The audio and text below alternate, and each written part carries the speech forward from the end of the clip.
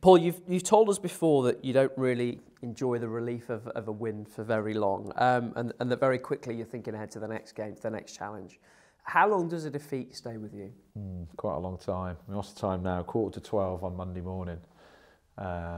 Watched the game back yesterday, spoke to all my coaches yesterday at length, spoke to them this morning. We travelled in together from about 6:30, so we talked about nothing else, watched all the clips back.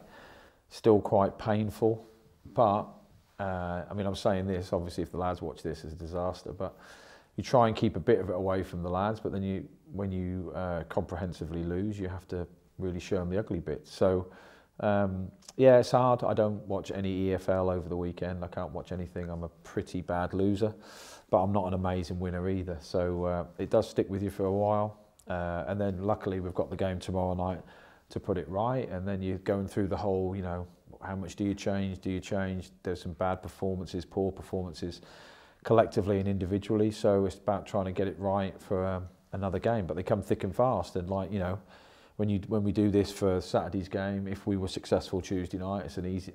The world looks a better place. If we're unsuccessful again, it looks even darker. So yeah, the results stick with you and performances. And you know, there's certain disappointments from that game that I wouldn't expect our team to do.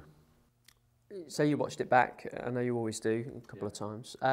Your opinion changed much at all from what you thought immediately afterwards? No, not a great deal. I thought first half we were poor. I thought we made bad decisions. I thought we brought pressure onto ourselves. We kept throwing it backwards and making bad decisions, not moving the ball quick enough. And sometimes it's just about game management. I just don't think we managed the game very well. I thought Barnsley's press was really aggressive, and you know, I'd expect us, you know, as a group, we kept trying to get information on, but as a group to realise that. And sometimes away from home, like you're not there to entertain all the time. Sometimes you just have to turn them and make them defend. And I thought that was first half, and that's how it looked watching it back. We did self-induce a lot of problems, and then second half we were better.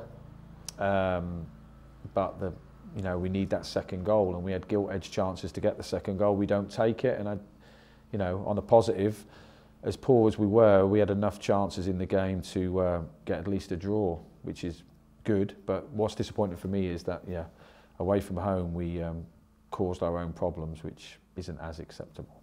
You've got back-to-back home games now. Is that an opportunity for you to start putting another run together? Well, every game is. Every time you have a bit of bad news, you just got to pick yourself up. That's why the season's 46 or 49 games or 48 games long. So, but we can't keep relying on our home form to get us where we want to be. We have to pick up points away from home, and regrettably, in the top 6, we've struggled away from home. So, yeah. So the home form has been very good. However, we play Cheltenham, who are, have been travelling a lot, but will come here. And make it really difficult for us. They made it difficult for us at their place, and yeah, well, the lads will have to start well to shake the demons off from the weekend to get anything. So I know how hard the game is. I don't turn up tomorrow thinking, oh, 2 home games, cracking. We've got Shrewsbury at the weekend, who are the informed side as well. So we need to get back to taking our chances really, and not causing ourselves our own problems, and we should be okay. But you know, sometimes football's not like that. One of the things that was said ahead of the season, and we've heard a lot from opposition managers before they come to Derby, is that it is a bit of a cup final for them, the occasion, coming to Pride Park, the big crowd, all that sort of thing. Are you getting that sense from teams when they come to Derby?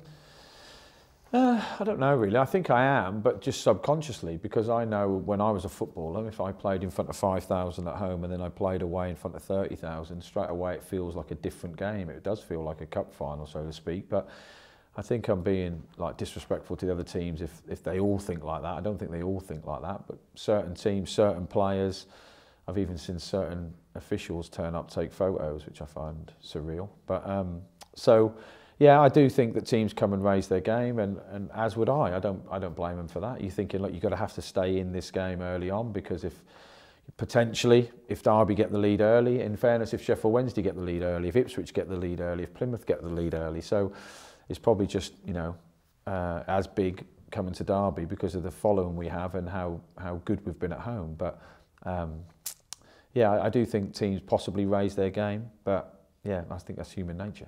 Squad looking okay, injury wise? Yeah, all good. Got Chezzy back in today. It's only Birdie who's only probably going to join in end of the week or next week, so I'll have everybody fit, which is crucial. I mean, obviously, you know, it's well known that we're used the least amount of players in the league this season, and that's testament to the the physical department keeping them fit. So we're blessed in that way, and it's nice to be able to have a virtually a full echelon of players, because we're definitely going to need them, and this is when it counts, the Saturday, Tuesday. So yeah, we'll have to freshen it up.